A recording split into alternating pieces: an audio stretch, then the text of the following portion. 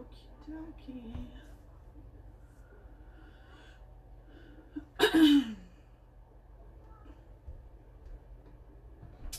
Hello everyone. Just give everyone a second to pop in, and I am getting my laptop set up so that I can read comments if necessary. So how is everybody doing? How did you like Michelle's tutorial yesterday? Let's see, I see Lorraine and Bernadette are in, so welcome, thank you. Okay, we have, hello Teresa, thanks for joining. Kathy, welcome. So excited to have you guys all pop in here. So I have 3 little kids, and they are in the living room, which is above my craft station. And so you might hear some pitter patter, and if you do, please ignore it. There's not much I can do about it. I put a movie on for them, and my husband's outside doing some yard work, so we're gonna hope for the best on this. All right, let's get started. So today's card is a fun masking card. This is nothing new, but it's fun. And so I thought we would come in and I'm gonna show you how to do this 3 different ways, okay? So let's start with some of the basic supplies that we're going to be using. I've already cut down some white daisy cardstock to 4 1/4 by 5 1/2. So I've got 4 bases here to work with. So you'll need one of those for each technique or each time we do this. You'll need 3 inks that complement each other or go well with each other. And let me zoom this out so you guys can actually see what's going on, because I forgot that I had it zoomed in because of my awesome little Facebook live starting soon screen. So 3 inks that coordinate well. I'm going to use Green Apple, Pixie, and Bluebird. You want masking tape, painter's tape, or washi tape. Basically all the same concept. And you want to just rip them or tear them so they're about a little bit longer than the ink pad that you're working with. And then on mine, I just folded them over so I sort of had a little handle or working tab with them. So I'm going to show you the traditional way to do this. And then of course you guys are encouraged, inspired, and more than welcome to run with it. And then I'll do the other 2. Okay, so you also want a stamp set.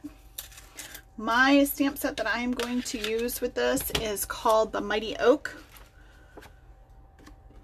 And I'm going to use the tree and a sentiment that goes on the inside. It's technically a scrapbooking stamp set, but I'm going to make it work for this. Excuse me. Let me get my inks all set up. Leave me a heart or a like if you've done this technique before. I'd love to see how many people are familiar with this inspirational piece. Put this one over here and this one here. Hopefully I don't mess them up. Okay, so the first thing that we're going to do is we are going to put our masking tape sticky side right into our ink pad. Okay, and I'm just going to grab some scrap paper and put it over top, just so that I can really, push it down without getting my fingers messy. Okay, and then I'm going to start at the bottom and smoosh it on to my paper, and then I'm very slowly going to pull it up because I don't want it to rip my paper. Okay, and then if you don't like it or you want something different, do it again. Move your tape around on your pad. You can get different textures from that, and you can make it as light as you want depending on how much you push down. So if you just lightly push it down, it's going to give you a light. If you push it down really hard, then you're going to get a lot of color on there. So I'm just going to kind of go up a little bit. And get the rest of it off. There. So there's that one. I'm going to come in, I'm going to do the same thing with the blue, and I'm going to leave just a little bit of white space between. Hello. Stay down. So this is really fun. This is the traditional way to do it though. And then I'm going to show you a couple of different twists to kind of, I don't know, elevate it, if you will. If my paint will, or if my tape will stay down. So I'm just going to leave a little bit of space, not a whole lot.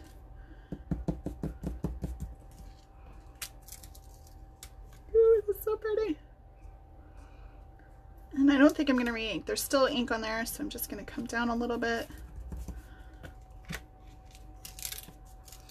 And get the rest of it on there. You can definitely use like a glacier. That would be a really nice, pretty blue, light blue if you wanted to do lighter colors. It's total personal preference. Then I'm going to come in with my pixie at the end. Probably should get my scrap paper like I said I was going to. Just kind of push that in.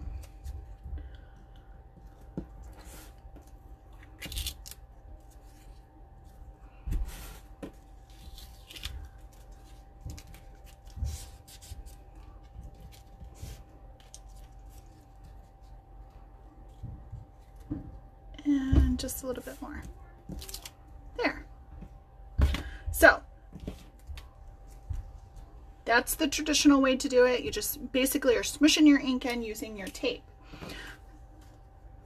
So we'll finish that off in a second. So now I'm going to come back in and I'm going to do it a little bit different. I'm going to grab a light shade of green. So I have this sweet leaf.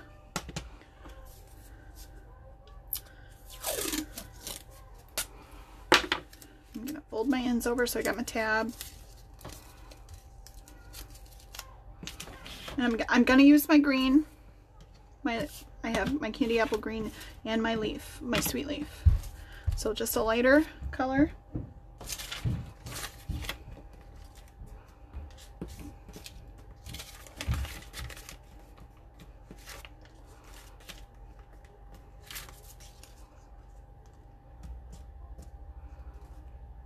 Get my ink on there. Okay. And I'm gonna leave a little bit of space down at the bottom here when I put this down. You know what? Time out.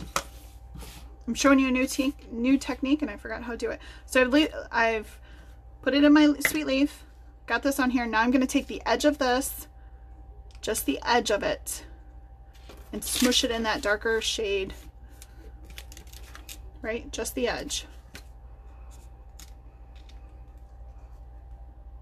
Now I'm gonna put that down, sorry. Got ahead of myself. And I'm gonna smoosh it down. Isn't that cool? So now you have like 2 levels of grass, or you know, whatever your background may be.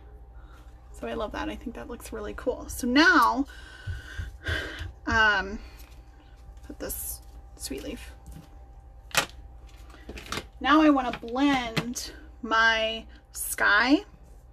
So I'm going to do blue and a pink, but I'm going to come in with glacier because I want to kind of get that purple-like effect. As soon as I blend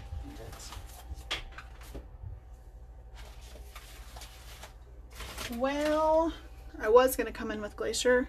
I had everything set up. And of course it walks away, right? Walks away because I want to use it. Oh my goodness. I'm sorry, you guys. Well, I'm sure I'm not the first one to ever do this. There it is. Ah. See, I had it all set up. So this one I have washi tape, which works just the same. So I'm going to come in with this.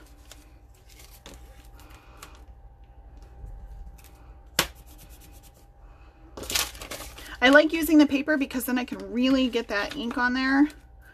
And it's not so much worrying about my fingers, but I really can get it on there good. It's a little harder to see on camera, that one. I'm not going to do the 2-tone with my ink blend. just yet. I'm going to come in, I'm going to keep Pixie. I'm going to come in with my Pixie and really just kind of varnish that in and get my ink on there.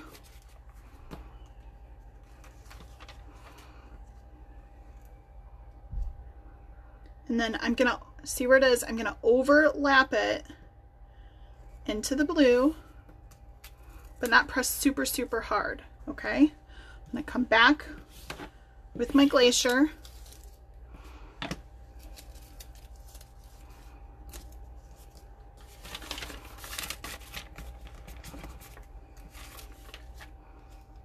Just like so.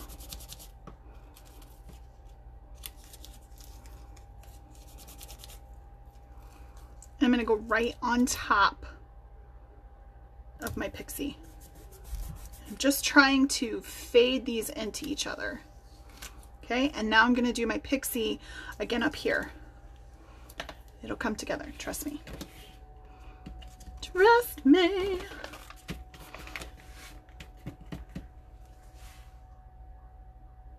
Yes, I agree, Teresa. This would make a great base page background. So if you're a scrapbooker, it would take a little bit of time, but definitely would be worth it. So my ink on there, and I'm not going to press down like a whole lot, just a little bit. Okay. And then I can move it because I still have got ink on here, and then I can move it around. And then it kind of helps move the color down. And then the last one I'll really push down and get it in. And now I can come back in with that Glacier and kind of really play with this and blend those two colors in. Yeah, it's a little bit of work. I think it's fun. I think it's different. And it really comes together in the end when we put the images on. So I'm really gonna try to transfer most of that ink that I can.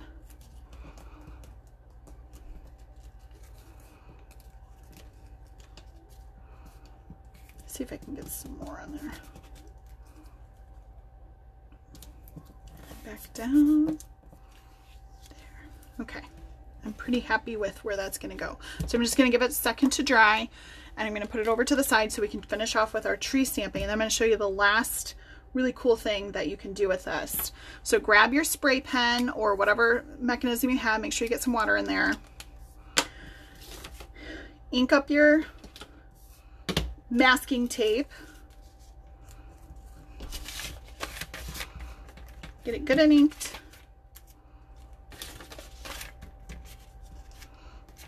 Now, isn't that pretty? Okay, I'm going to kind of move some of this off to the side because once I spray this, it's gonna splatter. So I literally bring this back over.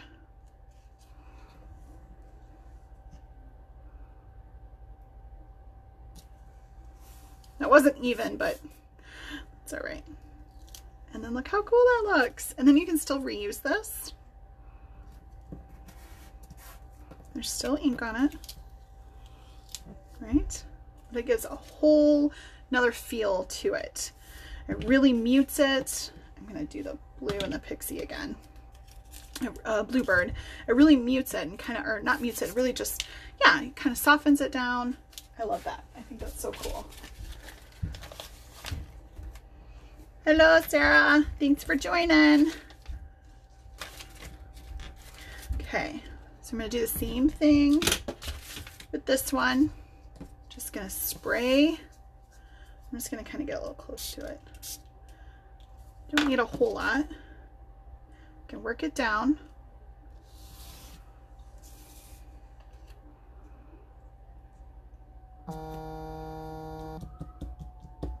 And I'm not like pushing it down, making it super, super pressure. I'm just lightly doing it. Look how cool that is. I love that.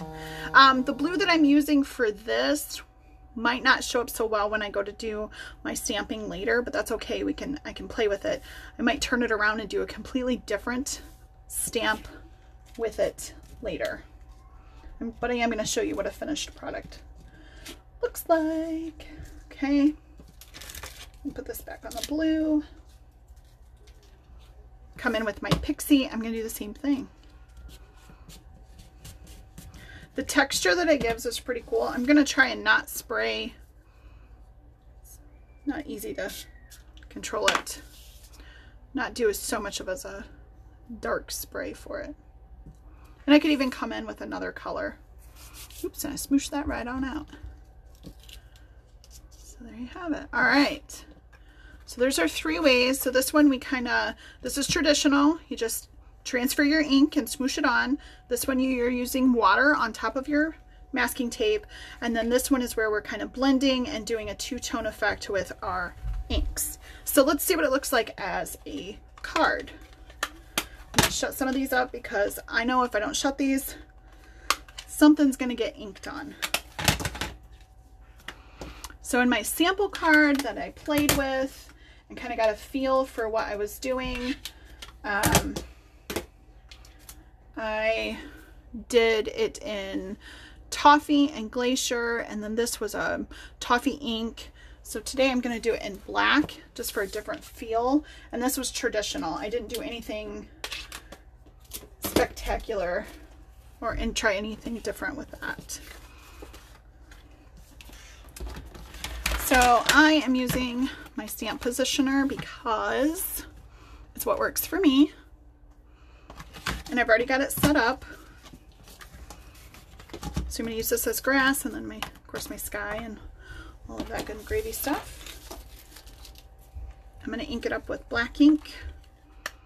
And if it doesn't come through the first time, then I'll do it a couple more times. And then the center of the tree, I have a couple of sentiments that I can use. So you're not supposed to have to do CPR with this, but unfortunately I do. And I'm going to do it one more time. I really want it to be nice and vibrant. And when I put my sentiment in the center, it'll fill that in. It'll look so pretty. Don't mind my work sweatshirt. Love it. Oh my gosh, that turned out so nice. So I have 2 options. I can put a sentiment in that says, "Mighty from little oaks, acorns grow," or I can do, "The greatest oak was once a little nut who held its ground." So I think these are, while it's a scrapbooking stamp set, I think honestly this works really great for a card for encouragement, or somebody that's overcome maybe an obstacle or a challenge that they've had. So this is a great, I think, to think about it that way. So I'm just going to leave it right on here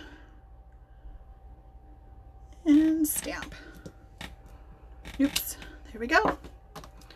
So now I am ready to trim this down and put it on my base.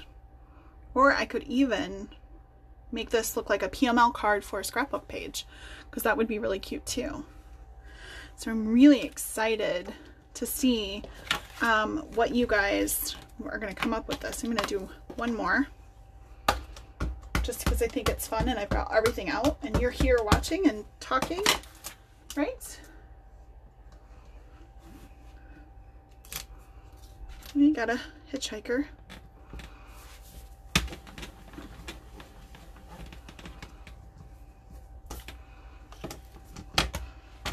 I really am into the bluebird right now. So I am making him work on every project that I can come up with. And him in black don't always stamp well. Ooh, it would be really cool, now that I'm thinking about it, to white emboss this on these dark colors like this. A white embossed ink would be really, really fun. Okay, so we'll grab this in. And I really like how this one turned out with that 2-tone. It kind of really, and I could have went a little bit higher. I really like that. That came out really nice. All right. Straight down, straight up. Try not to rock it. Beautiful.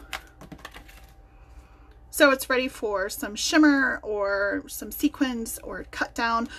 PML card, whatever. And I think this one, I'm not going to stamp on this. I think I'm going to use this with a different stamp set. But I want to wait for it to dry because it's still pretty wet from the water being sprayed on it. So I'll post this later on today once it dries, my creation that I get with this. So this was my inspiration for you guys today. I cannot wait to see if you guys use it on a page, if you guys use it on a card, if you use it however. So have fun with this technique, and I'll get an album up pretty soon. Then I'll be back on Thursday to show some other inspirational idea for you to be crafty that day. So catch me on Thursday. It'll probably be around the same time. And then Saturday, don't forget to pop in and join us on Zoom. We'll do another live crafty virtual crop thing where we just get together. Michelle and I will post a pattern and then we all just work together to do the pattern. It's not necessarily a tutorial. It's just getting together, letting loose, chit-chatting, getting to know one each other, and just crafting. And then on Sunday, Michelle and I will be back with a dual project that both of us will do together for you. It'll be pre-recorded. That way you can work on it on your leisure and still enjoy time with your friends and family. Well, the best way that we can now. So you guys are awesome. Thank you so much for joining in, and I will see you on Thursday.